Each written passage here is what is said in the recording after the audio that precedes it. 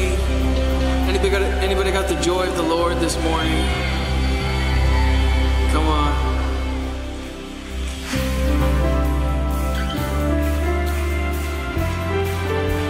Yeah, let's see those hands.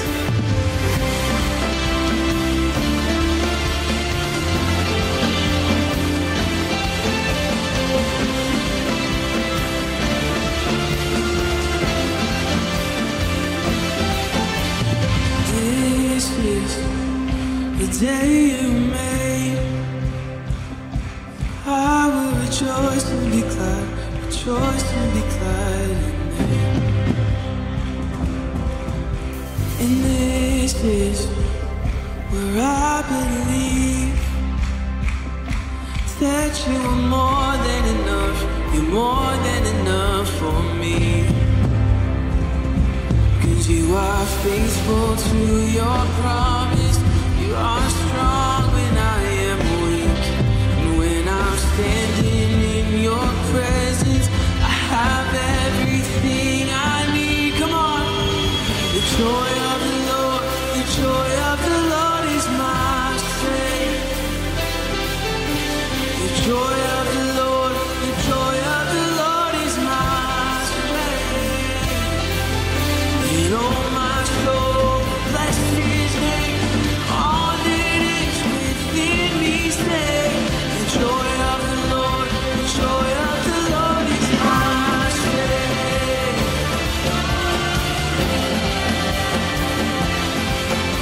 So Jesus, come on me.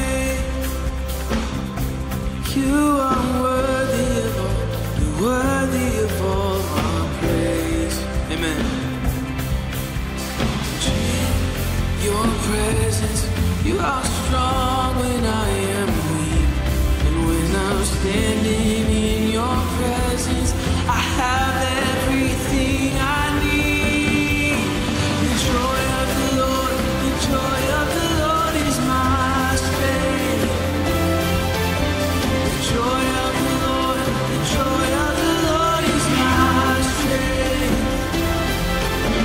Oh, my soul, bless his name, and all that is within me say, the joy of the Lord, the joy of the Lord is my strength.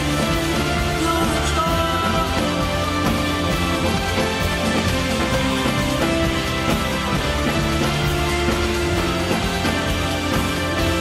Let it rise up like a river,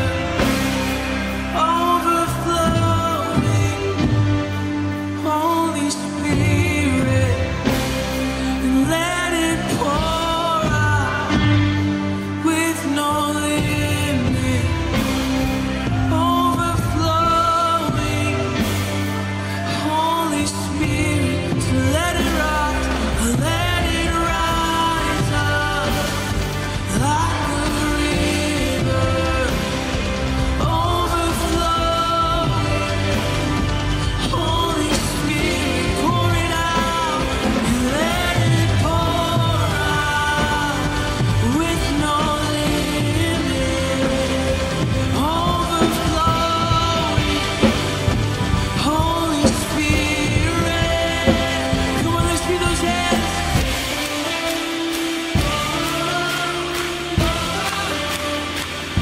Got the joy, got the joy. Oh, I got the joy, I got the joy.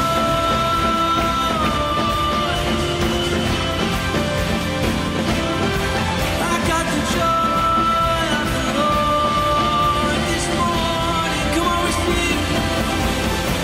The joy of the Lord, the joy of the Lord is my strength. The joy of the Lord, the joy of the Lord is my strength. And oh, my soul, bless his name. It's all that is within me say. Oh, my soul, bless his name. All that is within me say. Oh, my soul, bless his name. It's all that is within me say. The joy of the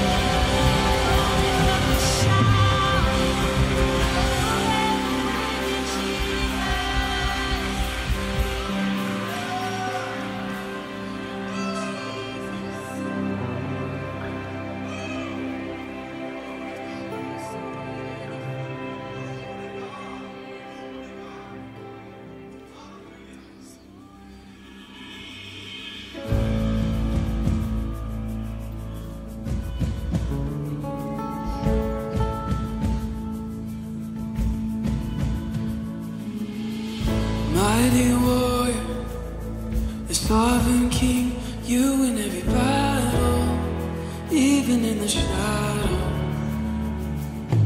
A gentle Father, rich in love, you clothe the orphans and double their portions. Roaring water, the rushing wind, running like a fountain, moving every mountain. The great Jehovah, the architect, Alpha and Omega, the holy way maker. Come on, let's sing it out. To the great I am, with everything I have. Unto the great I am, I'm singing how great is your name. Unto the great I am, with everything I have. Unto the great I am, I'm singing how great is your name. You think you got that? A wonder worker, the bread of life, God, he was broken. Heaven tore open, resurrected and lifted high, risen Messiah, glory in the highest. Unto the great I am, with everything I have.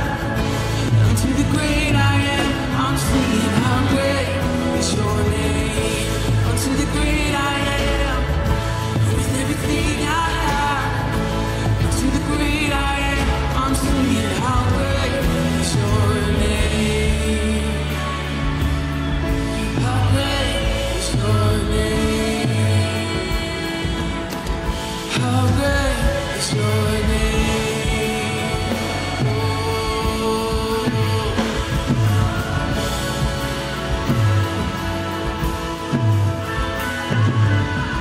Oh, praise the Pride of Judah.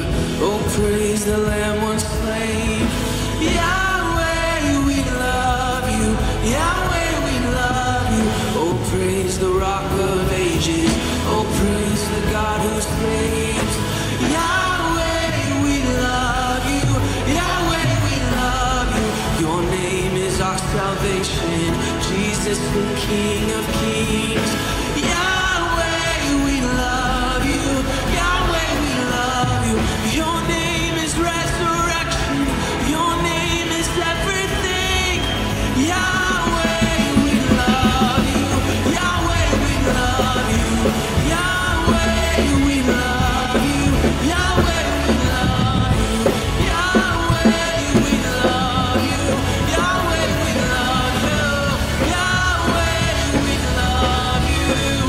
How we love you, Lord. How we love you, Lord.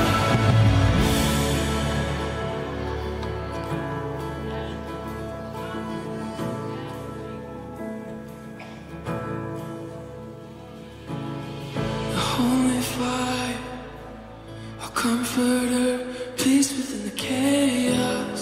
How you sustain us.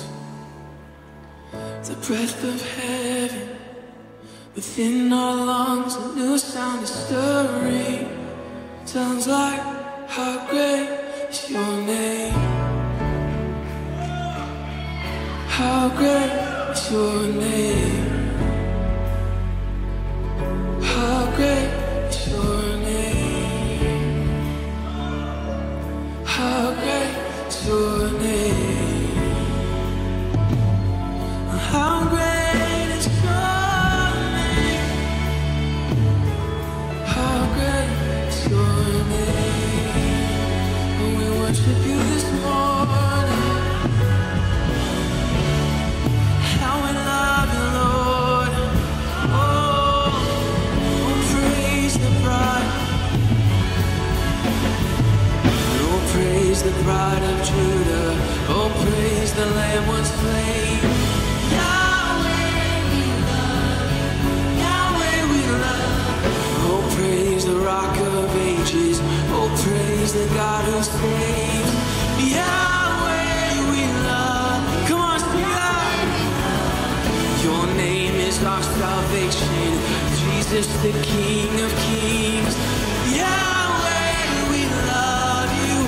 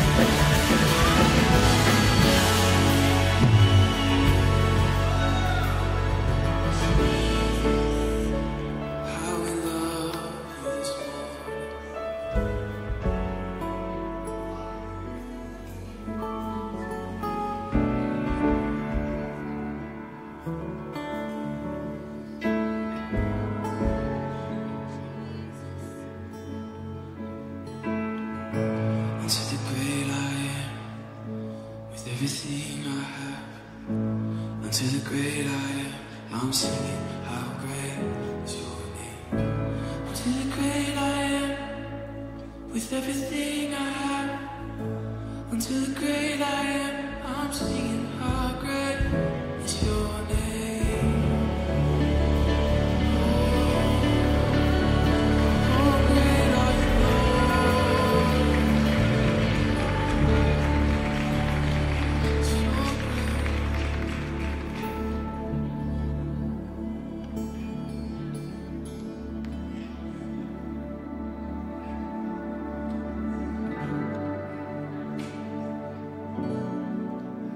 great are you, Lord.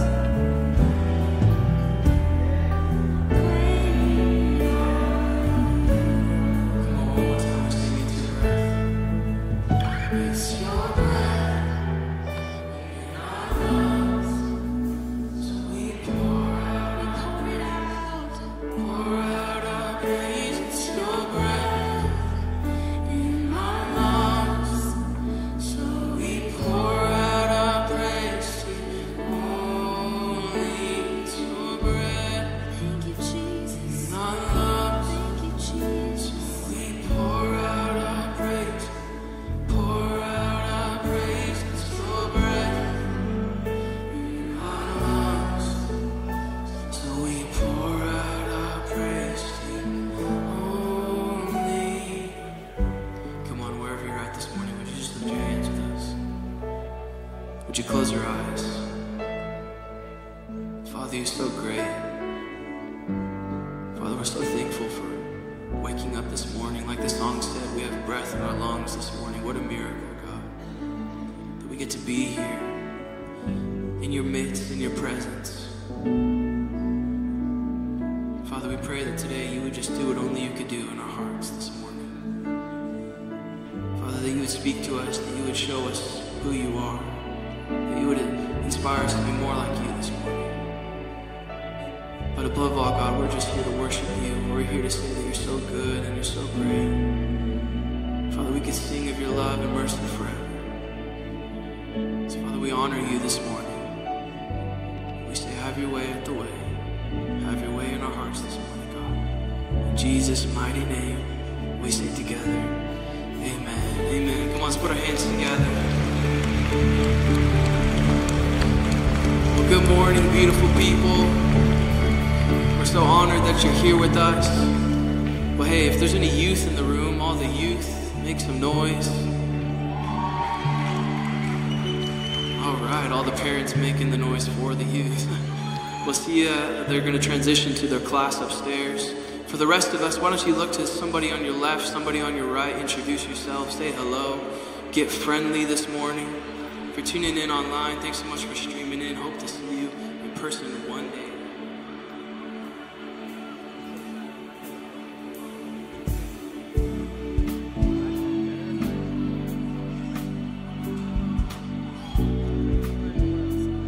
Hallelujah. Good morning, church. So good to see you today. Wow. I just felt like I got the biggest hug from Jesus through that worship set. Thank you, worship team. You are amazing. We do not take it for granted, the presence of God that is in this place. And listen, if you came here empty, God is going to fill you. He's going to speak to you. He's going to touch you. I just know it, so get ready. But welcome to the Way Family Church. We love it. This Sunday, it's so special, but we just wanted to just say hello. If it was your first time walking through those doors, welcome to the Way. You are our VIP guests, and we would love to show you just how thankful we are that you visited us today. If you don't mind, after the service, go into our Connect Center. You'll see it out there on your left, and they want to give them a free gift. So awesome. And say hello to you, give you a big hug or handshake, whatever you prefer. But we just want to say welcome home. Can we give a round of applause to our VIP guests? That's so awesome. And it was amazing. Last week we did mention that we have Celebrate Recovery as a new ministry, and people are interested. We had so many sign-ups. It's not too late to sign up. But also, there is an interest meeting if that was you who signed up or you want more information after second service for everyone interested. So why don't you go see the Connect Center, and they'll let you know what room that's in, and we welcome you to the team. Amen. Amen. So good. So many amazing things are happening here, but it doesn't just stop there. It keeps on going. Yes. And we have our Foundations of Faith class coming up. Yay, it's finally starting. Oh, good. I know, it's not too late to sign up. It's a big class. I know. I heard it's getting packed out. So Yeah. sign up today because class starts this Tuesday. So it's not too late. Take that time, sign up, whether it's your first time stepping in the faith or it's your millionth time. It's awesome. It's always the best. It's so good. Amen. But as we step into our tithes and our offering, I have the honor and privilege to share on a thought today I've had. And I actually want to go ahead and go over this verse before I even explain anything. And it's starting in Proverbs chapter 3, starting from verse 5 all the way to verse 6, for it says, "Trust in the Lord with all your heart. Yes. Do not lean on your own understanding. In all your ways, acknowledge him, and he will make straight your paths." See, when I was growing up, all throughout school, I heard this saying that there's two things guaranteed. It's death and it's taxes. And as a kid, I was always like, that's the craziest thing. I'm in the 5th grade. I don't know what any of that means. But I'm here to tell you that there's something even more guaranteed today. It's that God is good and that God is faithful. And it says in Proverbs chapter 3, verse 5, to trust in him. So I don't know where you're sitting at today. I don't know if you're in here for the first time. I don't know if you're in here for the 100th time. But if God is good, if God is faithful, why don't we put God and let God know? Let's put our trust in him with our tithes. Let's put our trust in him with our offering. Because guess what? he will always show himself faithful, and he will always show himself to be true. So there's 3 ways to give, Way family. The ushers are gonna come around with buckets. There's envelopes on the behind your seats in your seat back, or you can give on our app and you can scan the QR code above. But why don't you guys pray with me as I pray over our tithes and offerings. God, we thank you for what you're doing this Sunday. God, we thank you that you are good, and we thank you that you are faithful. I pray you bless this offering. I pray that you would take us to a deeper depth to trust in you more. I pray that you would bless the rest of this Sunday and lead us to a deeper depth within your presence, God. We love and honor you, and we thank you for all that you are doing. In Jesus' name, amen.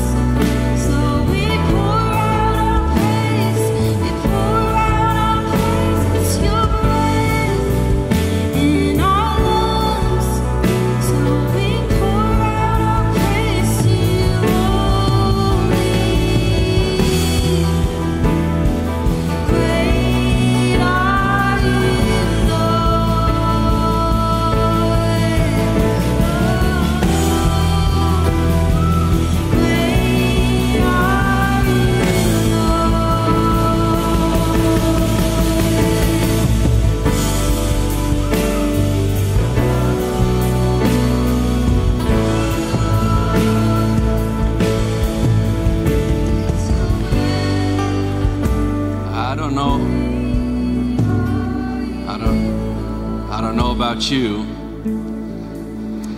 but I feel like we're the most blessed people on planet Earth, that by the great grace and kindness of God to be in this room and be exposed to his wonder, his beauty. The psalmist said, "One day in your courts is better.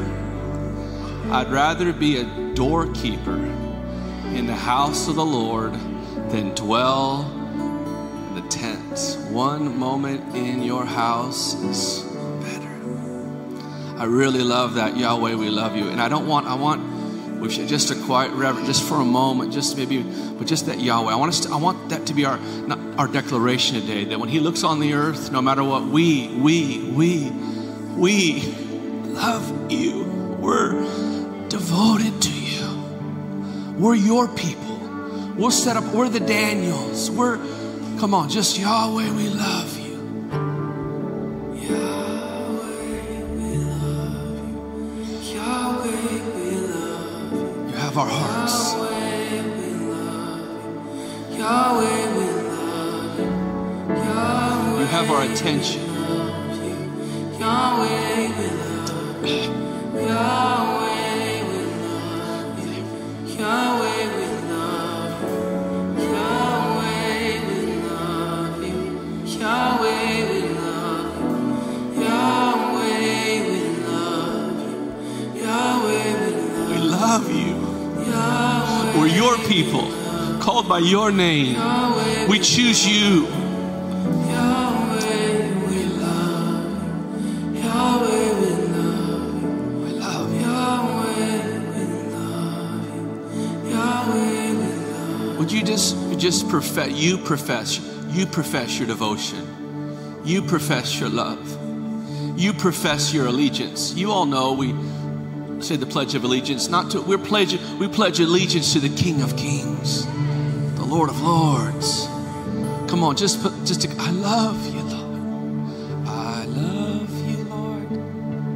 I love you, Lord. And I lift my voice to worship you, oh my soul. Rejoice, take joy, my King, in what you hear. Let it be a sweet, sweet sound in your ear.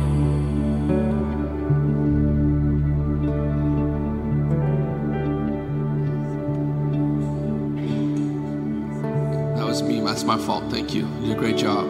That was my mistake. We love you more than the world.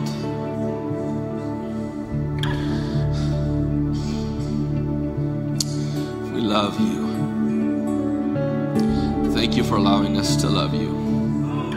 We are in a real special moment in the presence of God. I feel a real sobriety of just the honest of who He is. Abby said it so well. I feel like there's a big hug from the Lord. Just get your breath back. Get swallowed in that mercy and grace. It drowns your problems. Stabilizes your fears. Because in His presence is full. My heart is full today. I have a couple things that I want to say, and I'm going to just be completely honest. Only way I know how to be. I got a couple things I need to say. I need to make an announcement. I need to communicate something that I just need to say. And then I'm about to share a message that I feel way out of my league. Honestly, I feel completely intimidated. I don't even know how to. I've avoided it times past because I don't feel like I have much understanding of it, to be honest. But I've been in a journey with the Lord, and it's just become like my walk with Him. And I'm about to share it in just a moment. So I really want you to open your heart, and I really believe it's an in-season moment and it's an in-season word. I just came today, though, and I just, on behalf of this growing, amazing church, just in the last couple of months, we've seen an increase of 200 to 300 people online in the last couple of months. Every Sunday, we have 400 to 500 people online all over watching, and we're so honored to serve you, and thank you for that. And the growing church that's here. We're out of parking, we're out of room. Just so thankful for all the expansion, souls saved. To God be the glory. To God be all the glory and all the praise and all the honor. Thank you, Lord.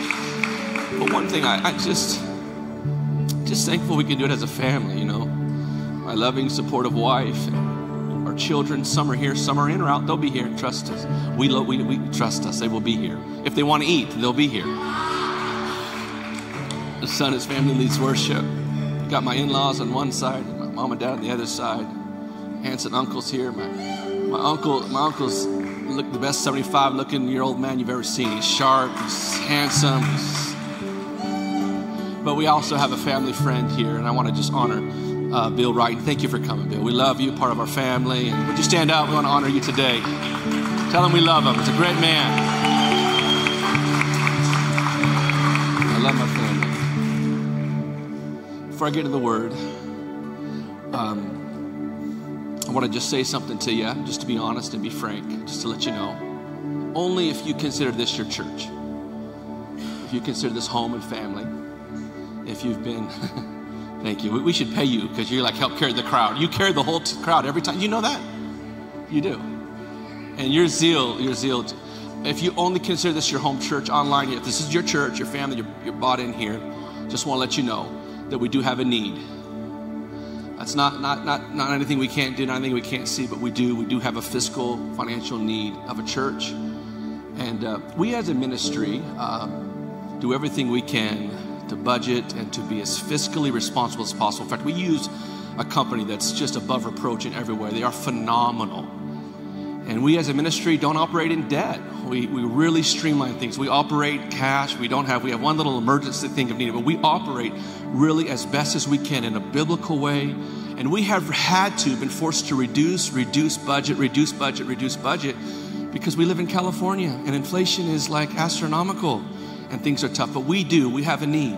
We have about a $50,000 deficit of our budget that we're at. And that's with us reducing. I don't know how God's going to do it. But you know, I used to carry this church like on me, almost killed me. But I don't anymore. Because I know that I am called to pray, live right, study His Word, love my family, and lead this church with everything I have. And I can honestly, in all my imperfections, like I got nothing, no guile. I poured it all out. I've done everything I know to do for this church, to pray, to be a man of God, to lead this ministry. So if it's God's will, it's God's bill. And I know that God's our resource, but I know that God's our resource. God is our source and man's our resource.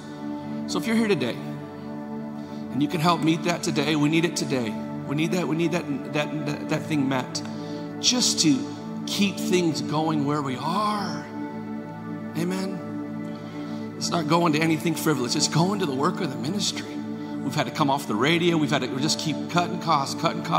But now we're down to just making it. So I'm fully confident.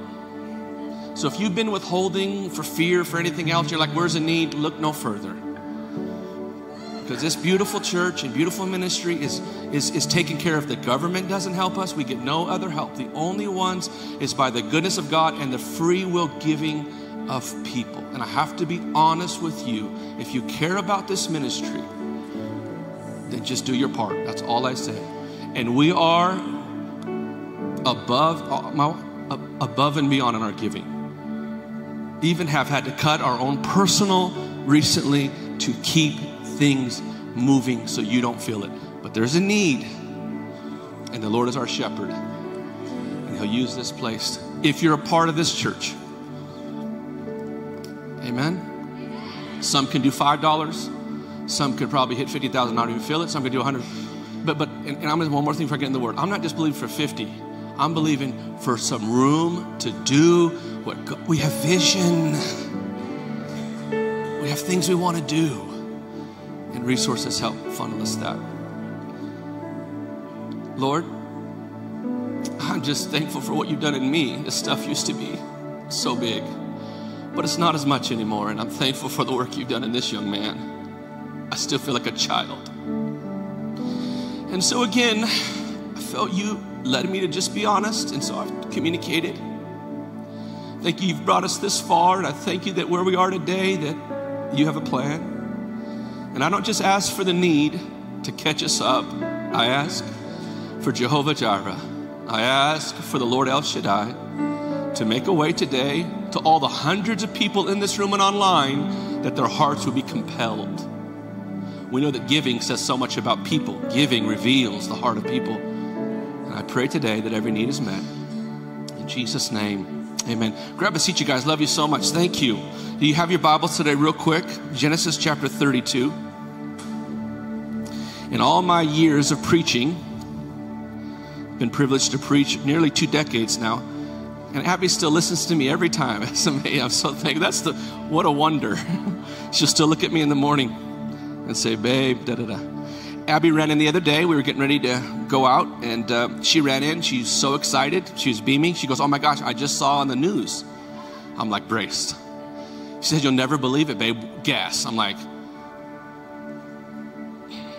our deficit of the nation's gone down. I mean, well, she said, the news said skinny jeans are coming back. I said, well, I told you, I'm prophetic. I told you so. Everybody else went with the wave. I stood strong. That should show you. I know it's coming. It's a true story. Come on, Talon, it's time. Caleb, it's time. Look at these guys, like gangster, thuggish. Come on, it's time. I said, thank you, Lord. Here's what I do. I just don't ever shop. They're just so old. I just keep them just stylish. I got buttons ripping off and everything. Amen.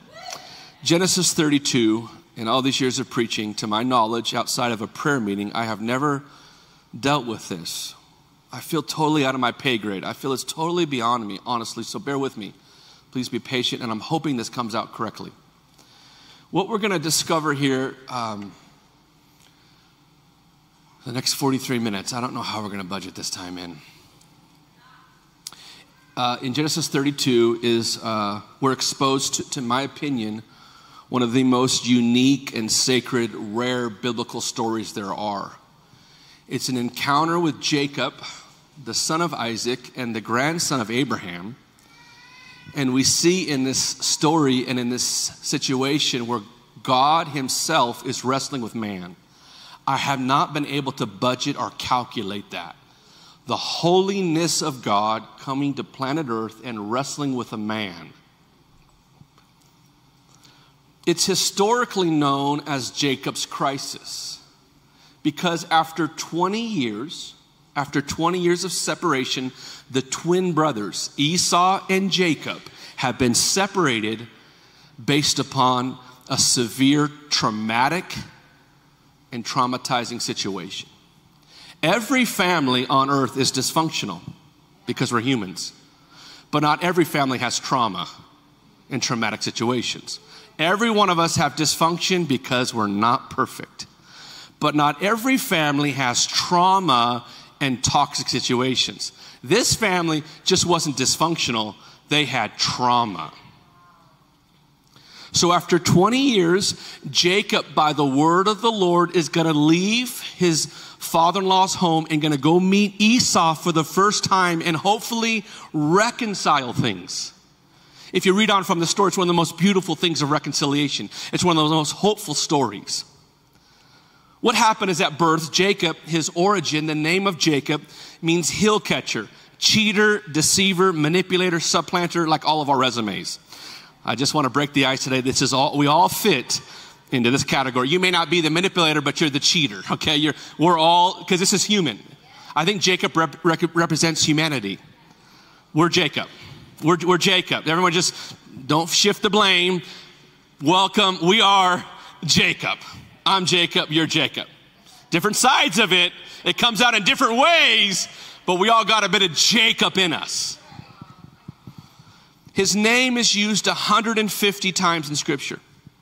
He's a younger son of Isaac and Rebekah, and he completely manipulated and tricked Esau into selling his birthright. Jacob deceived his brother and stole his birthright in order to receive the family's blessing, because he didn't think God was big enough to do it for him too. Jacob married Leah, Rachel, had 12 sons. And the beautifulness of this story is in the conclusion of Genesis 33 of restoration. Genesis 32 verse 1. Now Jacob went on his way. Remember, he's going to meet Esau. That's the crisis. And the angels of God met him. I want to stop for just a moment, because so many times, even in church settings and in life, we don't often become aware of the spiritual reality of this. But Jacob was going on a journey to meet his brother, and the angels of God were with him. I just want to stop for just a moment. Listen, church, it's not as natural as you think. You have a heavenly host with you. You have angels assigned to your life. And everywhere we're going, no matter what you feel on your job and your day, I'm telling you, in the realm of the Spirit, there are more with us than are with them. There's heavens all around us. There's angels. There's the shadow of Shaddai. This thing is powerful, guys. It's not just normal and natural. No, when we go, my goodness, if we could see in the realm of the Spirit, God sings songs of deliverance, Psalms 32. And I just want to let you know, today's spiritual. And this service is spiritual. It's not just natural. There are things happening in the realm of the Spirit that are powerful, that are glorious, that are great. And my Bible says God gives his angels charge over you, and angels are servants to the heirs of salvation. We're not alone, friends. And just like Jacob had a heavenly host and a cloud of witnesses, so do every time your kids, whatever the situation, there's a spiritual host with us. Are you thankful for that? Say, I'm never alone. Verse 2, when Jacob saw them, he said, this is God's camp. This is God's camp. And he called the name of that place, and Jacob sent messengers before him to Esau. Verse 24, I'm skipping now over. I'll get to that in just a moment. Verse 24, Jacob was left alone, and a man wrestled with him until the breaking of day. Now when he saw that he did not prevail against him, he touched the socket of his hip, of Jacob's hip, which was out of joint, and he wrestled with him. And he said, let me go, for the day breaks. But he said, I will not let you go until you bless me. So he said to him, what is your name? And Jacob says, Jacob, to identify that. He said, your name will no longer be called Jacob. I will call you Israel. Striver with God, but it really means now God rules or God reigns or God has now supremacy. For you have struggled with God and me and have prevailed. Then Jacob said, tell me your name, I pray. He said, what is it that you ask about me? And he blessed him there. So Jacob called the name of that place Peniel, for I have seen God face to face. I don't know how to rectify all that because we know that no one has seen God at any time. So I don't know all the details of this. Let's just take it for what it is. He wrestled with God. And you preserved me. Just as he crossed over Peniel, the sun rose on him and he limped on his hip.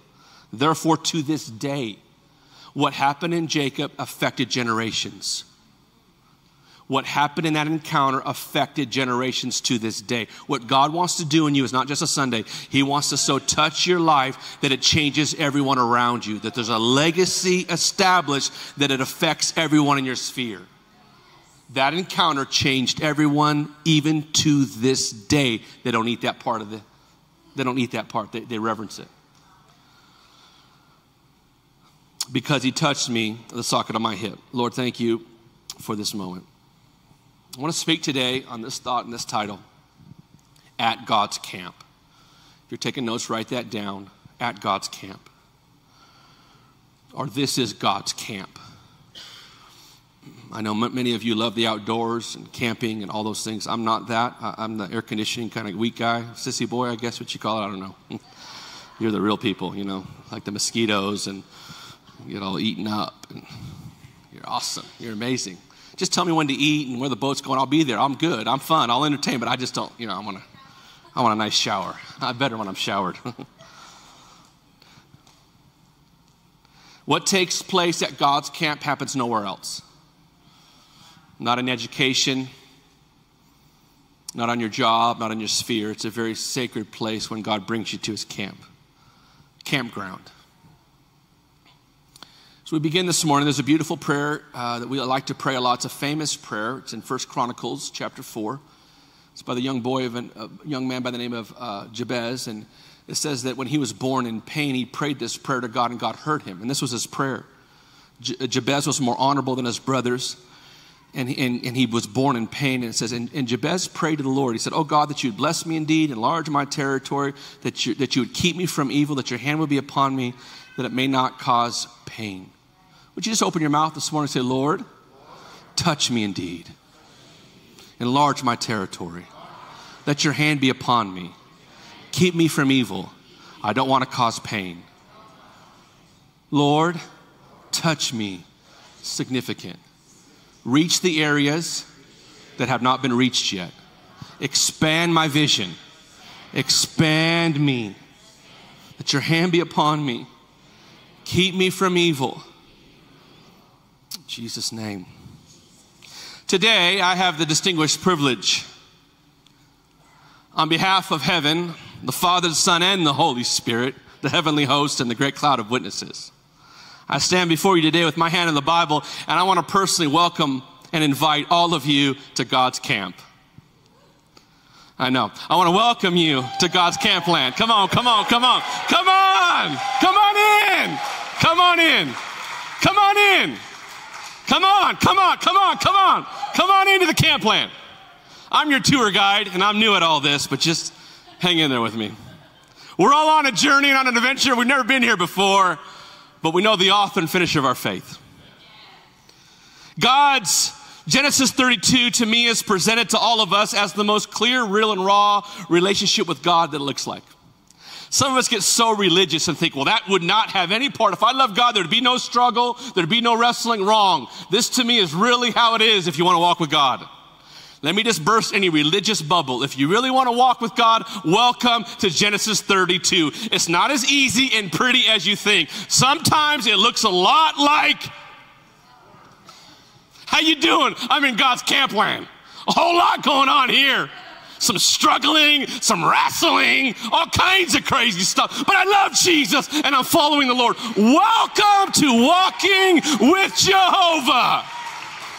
If you think it's just this pretty, unshaken, quiet, you got a whole nother thing coming, brother and sister, because this thing, it shake, rattles, and rolls. Honestly, I think we have a lot of false pretense walking with God. And we sometimes put such a religious facade on people that because they're in situations, we're like, how could you? Really? Like you're not either?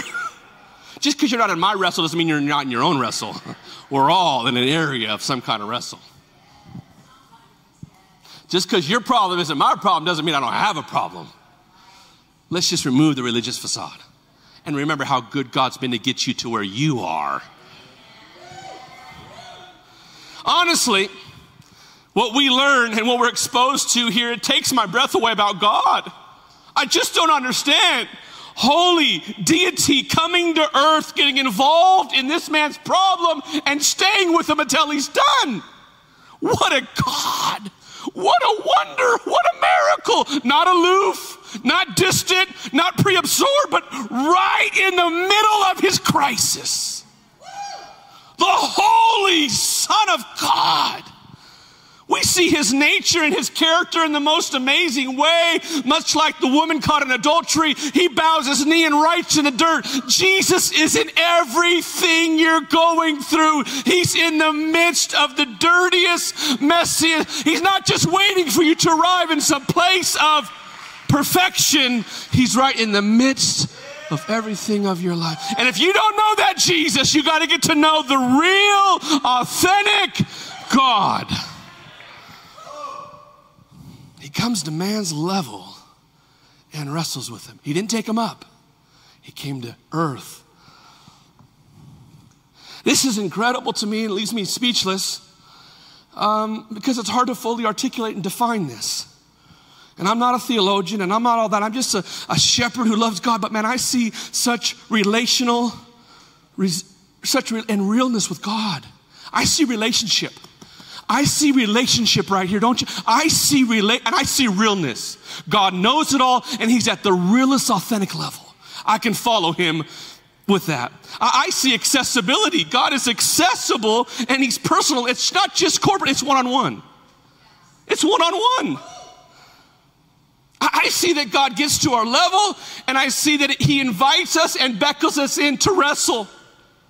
When I was, I'm probably the greatest title I can carry is husband and father, and 2 boys, 2 girls, and now a grandbaby. But these boys know, like, one of the best things to do. Abby won't do it anymore. Let's wrestle with these boys. You know, it's fun to wrestle. Isn't it like just mess around? Like God wants to wrestle with them, man. Isn't that amazing? I try to do it with Abby every once in a while, and she's just too fast. She just skirts away. The Lord himself is in the midst of your struggle. The midst of your pain, right there in the midst of your crisis. Can I just say something to you? Don't leave the camp early. I know you're tempted to go get that air conditioning room and say, no, stay in camp. Don't leave camp early. Don't buck the system, guys. It's not done yet. Stay in the tension of the camp. Stay in the struggle of the challenge. Stay in the midst. Oh, taste and see that the Lord is good. One of the major glaring facts, truths, and realities presented here that we must address on the onset is this. There are some things in this life that we need and desire that only God himself is, has, and can do. I want to say that again.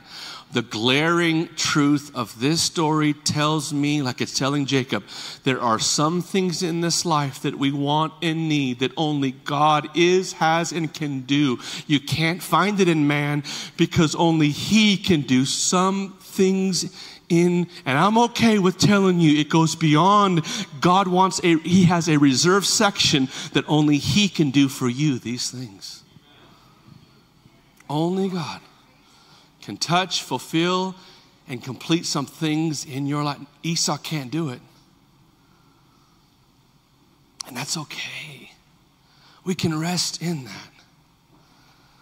The Lord has it reserved. It's impossible to find everything in man. Your spouse, your church, your pastor. There's only some things in Jesus. Humanity will never fulfill you completely. Your job, it will never. Ecclesiastes says you're born with a hole in your heart of eternity. Billy Graham said everyone has a hole that only God can fill. You keep trying to fill it. Man can never fulfill it. There's only some things that Jesus can fulfill. And God's perfectly allowing you to wrestle and try to find everything until you realize he's the completer and the fulfiller of it all. Because you can scratch that itch and realize no fulfillment, no fulfillment, no fulfillment, partial fulfillment, but only he can fulfill the quench of mankind. The appetite. Or else you'll always be hungry in the will of God for the wrong things. If he never fills your appetite, you're always hungering for the wrong thing at the wrong time. You have an appetite for the world to fill something that only Jesus can fill. What I need, Lord, and I'm telling is from you. Say that, what I need is from you. Let's get real today. Let's be honest. Let's go to another level. Lord, what I need is from you. And I'm sorry if I kept looking to man all the time. What I want's from you. Man doesn't possess this from me. Man can't get me to where you're taking me. Man doesn't have it. My promotion does not come from man. This is God's camp. Church, body of Christ, those at the sound of my voice, here's the disclaimer. This is not Jacob's story. It's not Israel's story. It's my story. It's your story. Jacob represents all of us, the dysfunction of humanity, the struggle of humanity. All of us have things we've done in our past. All of us have things we're walking through. It's not just their story, it's our story. And you better find yourself in this story so you can embrace what God wants to do in this season of your life. And in my humble opinion, walking with Jesus Christ, being in Christ, this never ends. Different seasons, different ways, but it's a continual process of going to new places in Jesus. You say, well, I graduated from that camp land. Yeah, but there's probably another camp land that God's brought you into. We never, in my opinion, graduate from this walk with God. We are saved. Oh my gosh. Saved? Saved. You were purchased with the atoning Lamb of God, the blood of Jesus. God bought you and you were purchased, and God adopted you as his son and daughter with the shed blood of Jesus. You are now chosen. You are selected. You're no longer an outsider, an orphan, a widow. You are the family. You were adopted by God, and he brought you in now as a family. You're saved, regenerated by the Spirit. And you're sanctified. In that moment, you're made righteous. You're now the righteousness of God in Christ Jesus. But not only are you saved and sanctified, we now live in a duality of we're saved and being sanctified. Because the process of sanctification, we inherit the righteousness of God, but then we go into the place where God is now sanctifying us into his nature. So we're saved and being sanctified. No one here is fully sanctified. We're in the process of sanctification while being made righteous. It's the work of the Spirit. For by one offering you've been perfected, those who are being sanctified. Being sanctified. Jacob was being, Hebrews 2:11. For he who sanctifies of those who are being sanctified are all in one. You get we're saved, sanctified, and being sanctified. No one has ever or will ever fully arrive on planet Earth. I love how in this scripture, it's so fascinating to me. It touches me that as I somewhat study and know scripture, I'm fascinated that God in scripture is known as the God of Jacob. No, you missed, I gotta help you with this. Jacob, deceiver. Jacob's like got the worst history, and God in scripture is known as the God of Jacob, meaning God on your worst day, on your worst moment is still your father. He's still good. He's the God of Jacob and Israel. That to me is the most fascinating. God on your worst day is still God. On your worst day is still good. And the worst moment of your life is still in the midst of that. The God of Jacob. If I was God, I would not be identified with some of your mess. Like, they go to your church? No, not my church. No, they go to that church. Because we never want to identify with people's worst moments. In fact, now we have this weird plastic thing that when someone's going through something, we just all back up. I don't know. Why? Shouldn't we run too and cover and... To him who are strong, help the weak. Strength is for service, not for status. We're like in this place now, I don't want to touch anything there. God says, I'm the God of Jacob. Whoa. Identifying himself with me in my worst moments. I'm father of you, whatever you've done. In your worst moment, my son, my daughter, I'm at work. Hold on just a moment. What a God. Psalms 20 verse 1, may the Lord answer you, and may the God of Jacob defend you, just like he defended Jacob. May the God of Jacob. That's the Bible. Woo, may he send you help. Did you get the understanding of that, church? Doesn't it make you want to love him more and run around the building and tell the world about God? So today I pray in this spirit-induced environment under the anointing of God with the word of the Lord, church and family online and in person, may the God of Jacob defend you.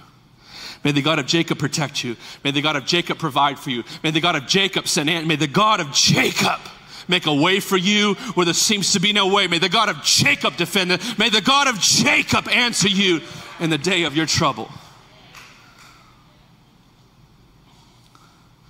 So never let your heart be troubled, church, in where you are and what season you're in. Always take heart. Always be filled with joy and peace in the Spirit, believing in God. Always be of good cheer. Always cheer up. Jesus said, never let your heart be troubled. No matter what season you're in, Jacob, never take on trouble. Never take it too deep. Never bear that thing. It's beyond you. Because Jesus Christ has overcome the world, and thanks be to God that victory comes through Jesus Christ in every moment. Praise the Lord. As technology continues to expand and explode, transforming all of our worlds and our lives, leaving some of us older people behind.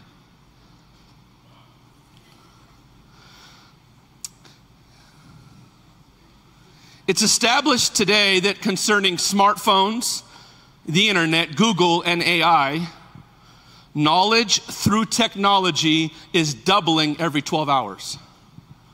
I want to be very clear up here. I have nothing to do with it. I don't speak to it.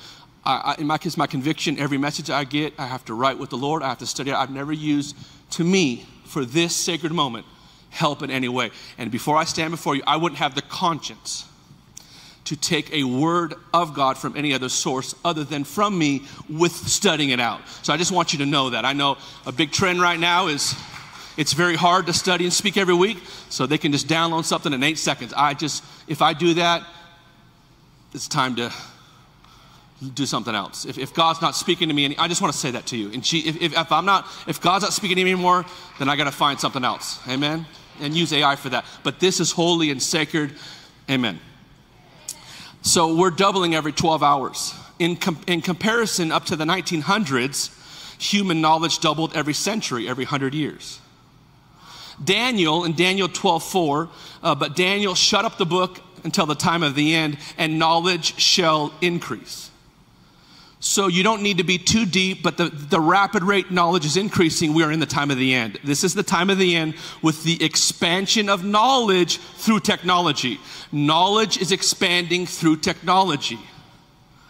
On October 4th, 2011, it was announced to the world the day before Steve Jobs. Steve Jobs was the inventor, the investor best known for the co-funding and technology company of Apple. Right before his death, he released on October 12th, 2011, something very significant that changed the world. A new technology called Find Your Friends, Share Your Location with your family and friends. This has changed everything. This technology allows people to be in constant accountability with their family and friends all times. It helps criminal activities, accountability, parenting. It removes lying and deception. It keeps you honest, and it causes much trauma in families and friends because now you can locate where they are at every moment. What did we do before Find Your Location? We were at a football game Friday night. The mom ahead of me pulled out her phone. The dad goes, "Where are they?" She pulled it out in 30 seconds. Bing, bing, called her up. "You're not at the right place." "Mom, relax. I'm at the gas station." I think if you could pin us and find our location today, God would say, "You're in my camp." Your location reads, ping, "Where are you?" Ping, "Don't run, you're in God's camp. You're right here." That's our location. It hasn't all arrived yet, a little bit raw, but if we could ping your location, you'd be right with God in the place of, find my location. I'm at God's camp. I'm in God's campground. And I don't know it all yet, but he's doing something. I don't know where I'm going yet, but he's at work. I'm in God's camp. Don't leave your location. It's uncomfortable. It's awkward. There's tension. Stay pinned at God's. This ministry's at God's camp. The nation's at God's camp. The world's at God's camp. And he's doing something mighty in the land. Church, body of Christ, the bride, the people, the ministers, we find ourselves in a place now face to face with God. For so long, we weren't face to face. We were on the outer courts, man. We just got by. But guess what the Lord's doing now? He loves you so much, he's bringing you close now. I need you to get this. I need you to hear this today. At God's camp, we're not at a distance. We get brought close to close with him. You know why everything's getting exposed right now? Because at God's camp, God exposes stuff. Why? Because stuff has to change. You know what happens at God's camp? You break and you have to find surrender. He breaks you of things that held you captive for years. This is Abraham's grandson and Isaac's son. There's no greater heritage in the Bible. God's the God of Abraham, Isaac, and Jacob. He's in the fold. Yet he's got so many deep issues that God says, we can't go on to Esau until I break this off. You know what God's doing in the earth, in my humble opinion right now? Breaking us, not of natural surface things, deep, soulish issues that have his people in bondage. Deep things that must be, things you picked up, habits you picked up, things you learned that were not him. You learn this from this, you learn this from that, and you got all these internal dysfunctional things that are keeping you captive, and now God loves you enough to do a deep work in you to break you from everything that's keeping you bound. At God's camp, bondages break off. At God's camp, there's transformation. It's not just a sermon and 3 cute songs. It's a transformation that changes generations. At God's camp, it's exposure. He shows you things you may not want to see. Whoa, that was there? That was me? I used to talk like that. I've got that pride. Because I'm the professional. You got that, man. Get that thing out of your eye. But didn't Jesus say, you're so fascinated on what's in, you got to got a plank. You love their spec. You're the spec expert. I was a professional spec expert. And Jesus goes, you got a plank the size of... At God's camp, he tries to reveal things you can't see. We all got blind spots. And the quicker you take out those big things in your life, then you can help see things with Esau change. At God's camp, it's honesty. Can I just tell you something about God? Just get honest. I mean, I'm struggling, man. We're not making, like, I have a confession of faith that I almost stripped my lungs of my, are you kidding me? There's not a louder house in this valley than our house. But let's be honest, struggling. Let's be real. God loves real. He loves authentic. And so do people. And so does the world. I think one of the worst things we've done as witnesses to the world is we're not real. Like we've never had a problem. Like I met Jesus, red carpet ride, I've never, whoa. No. I'm walking with, I got a big limp. This thing's getting bigger. He's merciful, but I'm in the process of let's be honest, let's be real. At God's camp, it's all about transparency.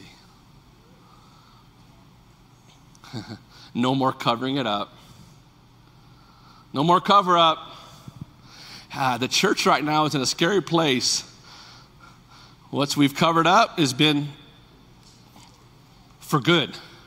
At God's camp, God goes, yeah, I covered it up. Now I'm going to. It's okay, though, if it's good. And it's all intended for good. But at God's camp, no more cover-ups. Is this too heavy for you? Is this real? This is the realest message I've ever preached in my entire life. Till next week. And it's been 6 days. And I got my skinny jeans on, and Abby's got her fashion jeans on. Oh my gosh! At God's camp, he comes as a consuming fire, and he prunes, and he refines, and he loves you enough to discipline you. He disciplines you. Because if he didn't love Jacob, he wouldn't discipline him, because you're illegitimate if you're not in the discipline. So he cares enough about you to say, hey, I love you enough. If you don't run, to hang in here and let me father you like a father does. Like recently, last week, you told me I'm carrying this ministry completely wrong. I was carrying this ministry in a different burden, not in the spirit. I was carrying it in a different way. So it nearly took me, I have had to readjust everything in my, still love, still burden, but it's a different place in him. It's a rest in him. It's not a weight. It's a burden, but not a weight. I was carrying the weight of the weight. I can't carry, that's not for me to carry. I got to cast my cares, but I have to carry the burden that he gives me for the people. So that's for me. At God's camp is where you get transformed. It's radical. There's major breakthroughs. And let me tell you, when you go through these things, your children will thank God for it. Your generations will thank God for it. They didn't eat that part anymore because of what Jacob went through touched generations. And let me tell you, God wants to do such a legacy in your life that's not just a service, but what you do with him, your obedience to him, touches generations to come. You're the byproduct of what people walk through with God. He said, let me go, for the day breaks.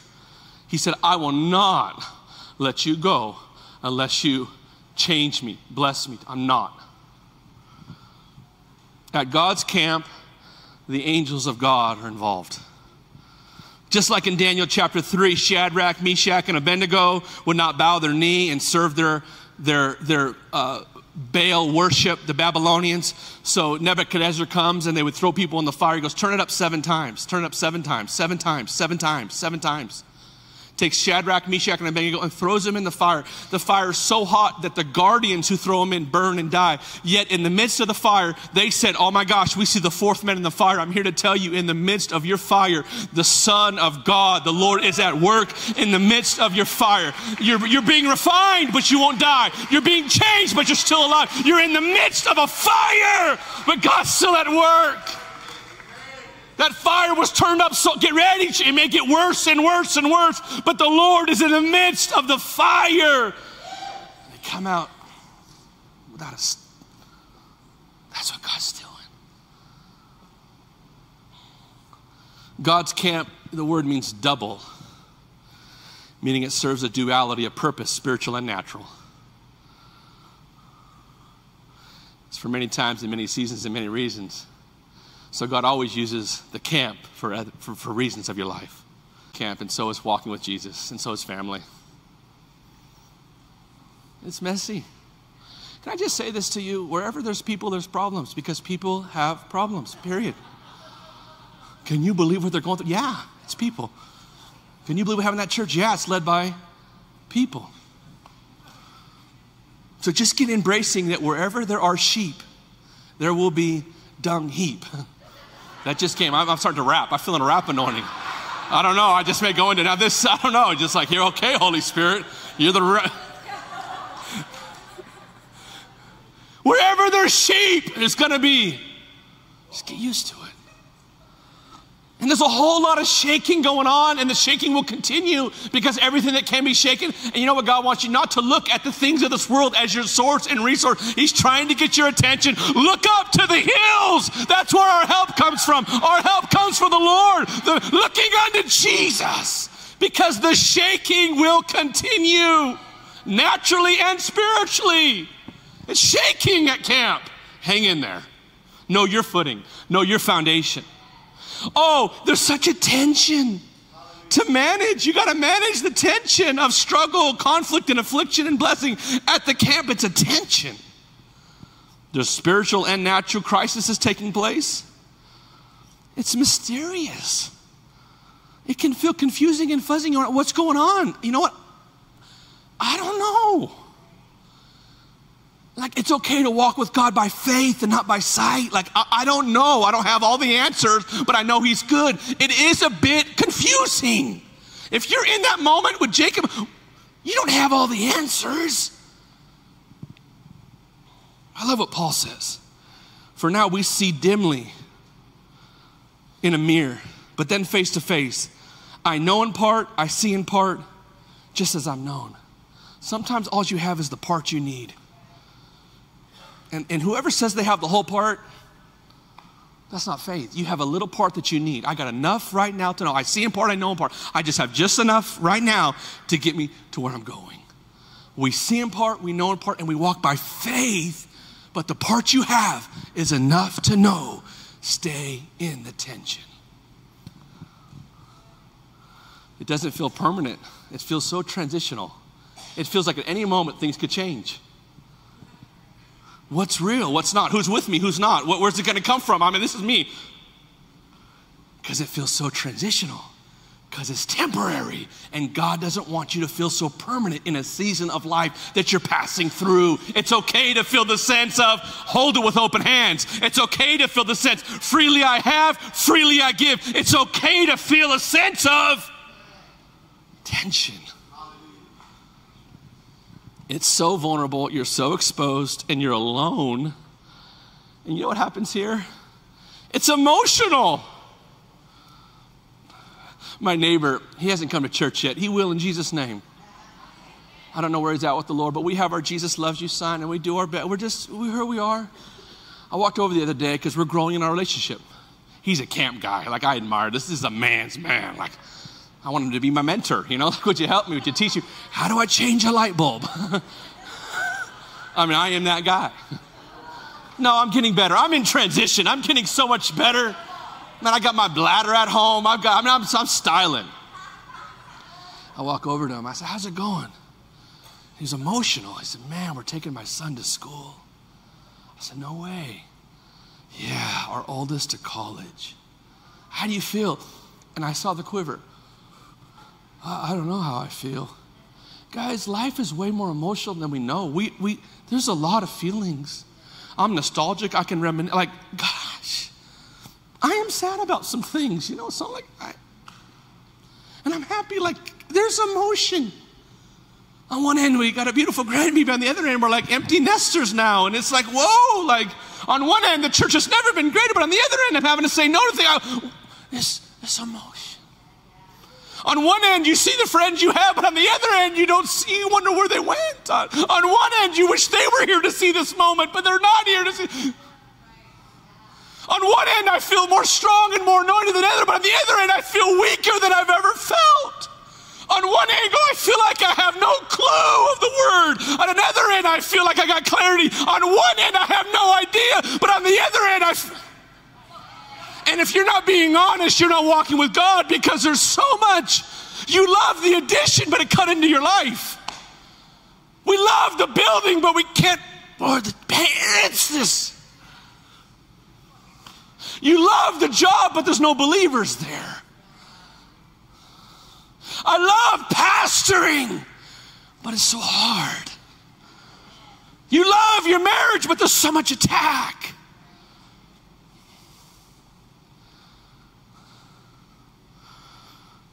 So emotional.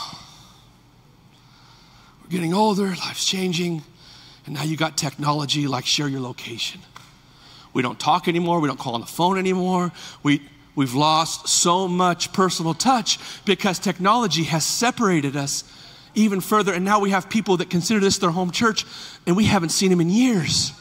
We love you, we care about you, but I want to touch you too, because technology has separated us from, how are you? You good? I care about you. Let me give you my voice. How are you doing? How are you? Doing you. Happy birthday. I love you. I care about you.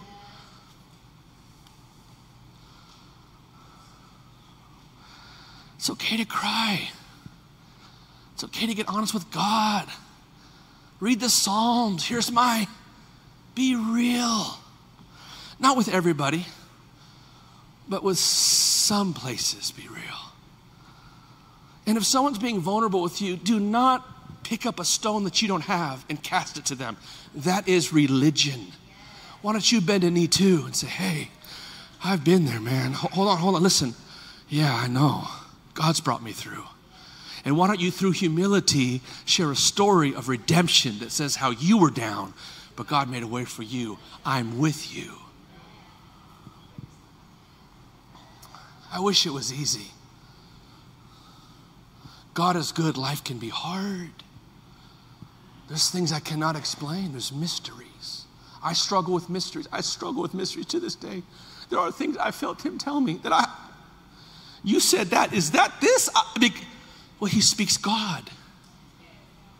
So he may call this a nation, and I may call, I don't know. You're God. Think about it. He speaks God. I am. He tells Moses, just go tell him, I am. Who are you?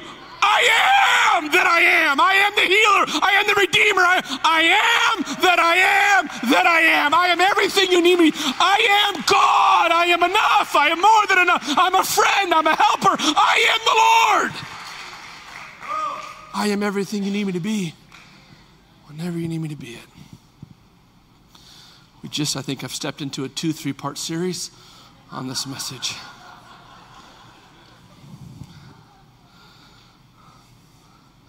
When Jacob's going to meet his brother Esau, remember, that's what the story's about.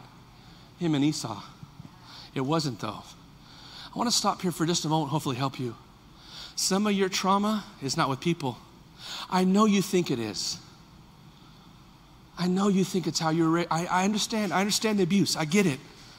But there's some things in your life that you have the wrong perspective for. It's not getting it right with them or getting healing from them. You have to go to a place in God. And I got to stop here for just a moment. Esau was not going to heal Jacob. But you think he will. Because if it just was different, if you weren't adopted. And a lot of people live in the prism of the wrong perspective. if I didn't have that pastor, if I wasn't overlooked, if I got picked for the team. It's not with people.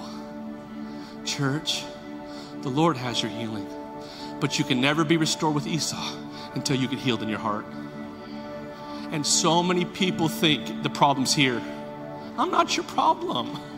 The church, listen, the church is not the problem, but the devil has done everything he can to assault the church and preachers. Who can you trust anymore? Well, you always should have put your trust in the Lord and know what God's called you to. Listen, you think it's about Esau. If my daddy, if my mom, I know, I'm with you. But at some point, it's beyond that. And you keep thinking it's just you and Esau. And you have the wrong, if you keep singing, going back to that moment and talking about that, you are missing what God wants to do. Let me tell you, it's not just with you and man. It's not how your dad abused you. I'm sorry, but God can heal that because he's the Father. And I'm just here to tell you, God is bigger than what you've gone through. And what does he tell Jacob? You cannot go to Esau. You cannot go to Esau until I visit you. Because hear this, don't miss this. I got to touch you. And I think the churches keep looking for man.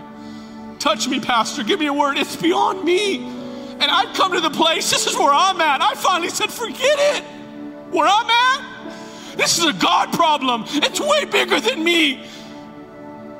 And there's a place in God you got to get. Instead of saying just here and fighting back and forth and looking at the issue and go to God get a hold of God. I'm not talking Sunday, I'm talking alone. I'm talking Jesus, you know. And there's a place in God that God wants to take you that transforms every hurt, every pain, every mindset, everything of abuse, that all of a sudden takes you from being Jacob to transform you to becoming Israel. Just listen. Not everyone will do it because it's uncomfortable. But I'm down for it. I'm in. Because I've come to the conclusion that the times I had with God aren't enough for today. I've come to a conclusion. A new day needs a new encounter. I've come to the conclusion some things first have to break in me before they break around me. I've come to the conclusion if God doesn't have it, I don't want it. I've come to the conclusion that if he doesn't touch it, I just want to help you today. Maybe in your marriage, maybe around. You've looked through the wrong lens because you keep seeing the person. It's not. If you let go of Esau and Jacob, God steps in. And in Genesis 32, 33, Esau runs, Jacob runs, and Jacob has a gift, and he goes, I don't want your gift. I want my brother back, because when God heals something, there is no more bitterness. You're no longer a victim, because Jehovah, the Lord, and you just want to celebrate. Do you know that Jacob, it says in Genesis 32, he was so greatly afraid and distressed? When I'm talking about emotion, this is how Jacob felt. He was not this mighty man. His knees were missing. Do it scared. Pastor, have you ever done anything scared? There's nothing I have not done. There's nothing I did that wasn't being a little scared. You feel it, but faith is, there's nothing I've done that I didn't have to feel. Like this could go two ways. You gotta lean into that thing. Jacob was greatly afraid.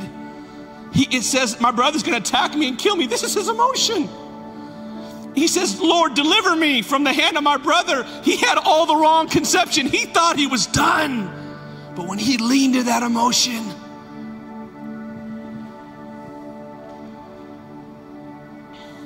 this is how Paul said it. We have a treasure in earthen vessels.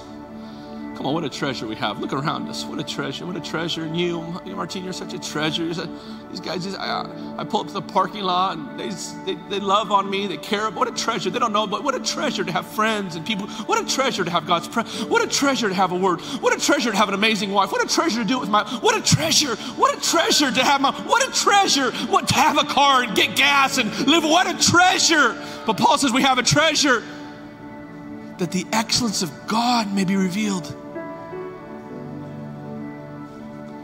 That the excellence of the power, but here it is. We have a treasure, but here's how it really looks. Go to that next verse, please. I need you up to verse 7, please. I know verse 7. That the power may be of God, not of us. Sometimes God wants to bring you to the place where you finally go, I used to be able to do it, I can't now. I used to be able to lead it, I can't now. I used to be able to, and there's things inside of me I felt like, not anymore.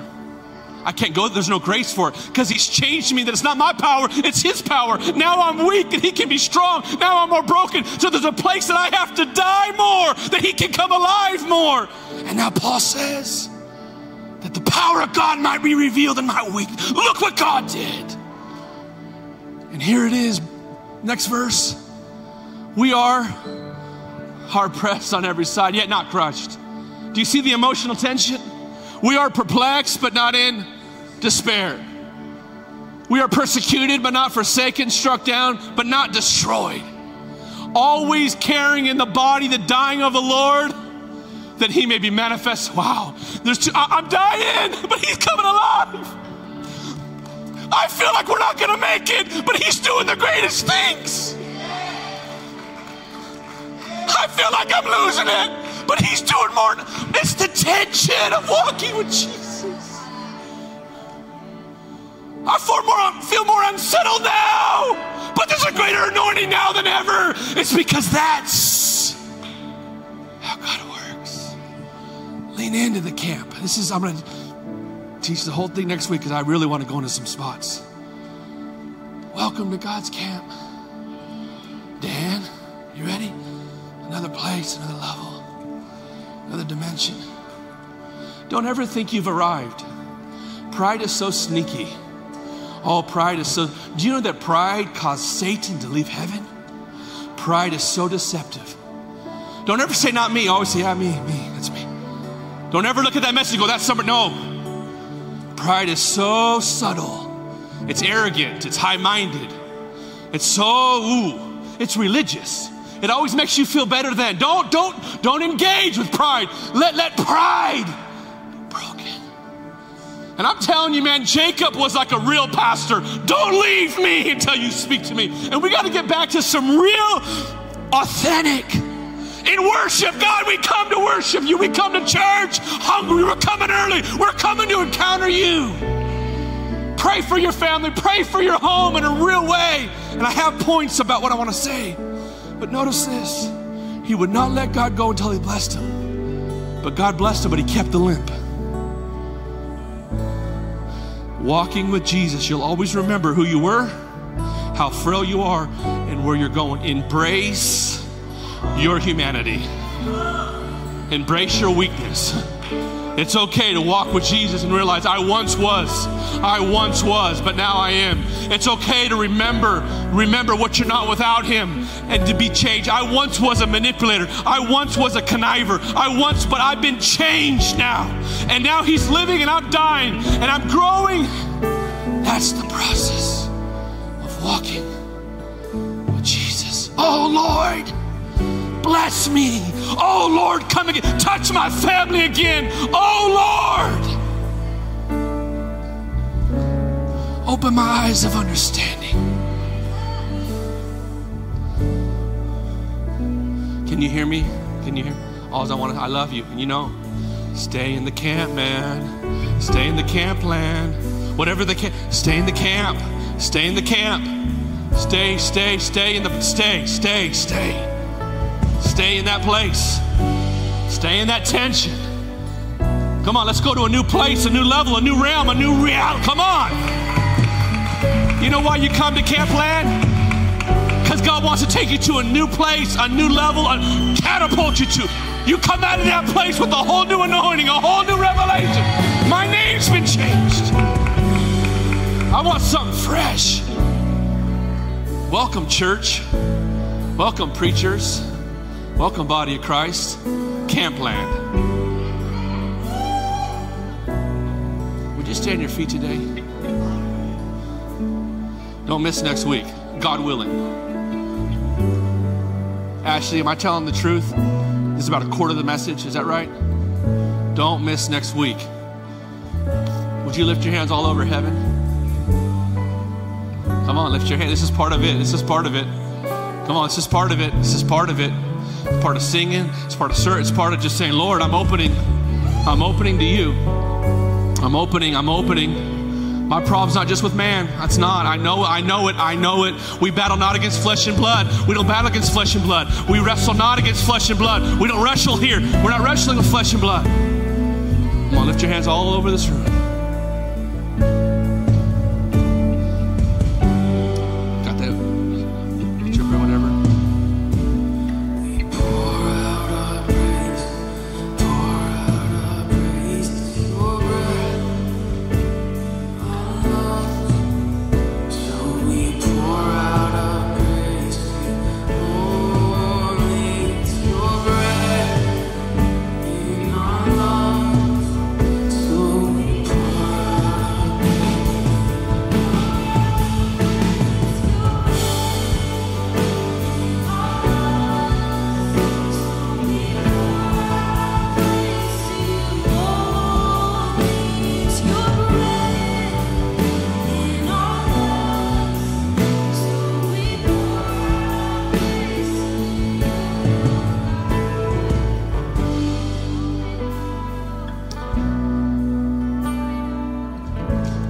Listen, church.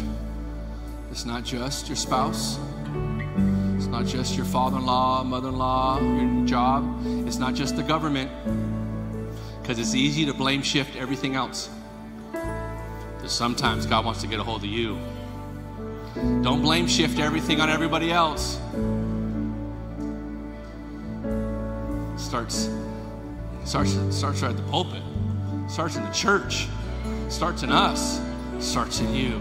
I want to encourage you this week. Get alone with God. Surrender at Campland. Learn some new tricks and learn some new tools. And let God do a powerful work. Next week, we're going to bring this thing home of some powerful things that I see learning from there. How powerful things are. That we can come out with a limp, but an anointing. With a limp, but strong. With a limp, but powerful in God. Welcome to Campland. Welcome to God's Campland. I had so much fun today, man. I just did. This is like my favorite day ever. I need you to put a smile on your face. I need you to put a smile on your face. I want teeth, Talon. I want you to put a smile. One more time, it's your breath.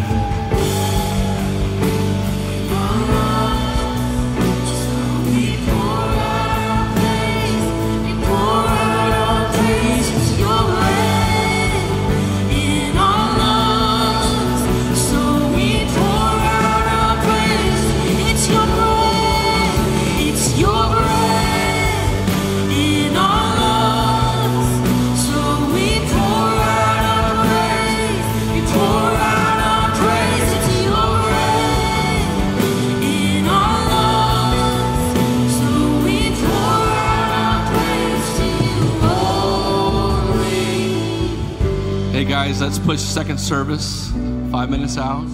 I don't want to leave. I don't want to go. I may start second service with second or tonight. I may just say tonight. He wants to come back tonight just to see if you love God or football. Just to see who do you love, who do you serve. Every eye closed just for a moment. I know through every function of today, the Spirit of God was here. I know that. That's my confidence. Through the handshake, the parking lot team, coffee shop, children's ministry, the worship. I know. And you're here today. And you're Jacob, and you've been running and struggling from God. But today you got to submit and surrender to the Lord. Maybe you've been to church, hung out, know some Christianese, but you are not saved. You have not surrendered your life to Jesus. If that's you, real quickly, just lift your hand up high. Say, that's me. Thank you. Oh my gosh, thank you. Thank you. Lift that high back there. That's amazing. Lift it high. Beautiful, beautiful people coming to Jesus. Anybody else in the room? I see 2 hands. Powerful. Let the tears flow. Let it flow. That's the Spirit of the living God touching your life. Anybody else in this room surrendering their life to Jesus? Beautiful Jesus. Whoa, Jesus, we love you. Another hand just went up. That's amazing. That's so beautiful. Let's say this together. Say, today, Jesus, I surrender my whole life to you. I repent of my sins. I renounce this world and Satan. I'm a child of the God. Fill me with your Spirit. Baptize me by your Spirit. Plant me in your house and use me for your glory. In Jesus' precious name. We have a wonderful team. We have a Bible for you. I want to encourage you to get part of Foundations class. I got friends waving somewhere around. They're in that right there. My friend Craig's in the back waving his hand. We have all this for you. We love you, church. Stay for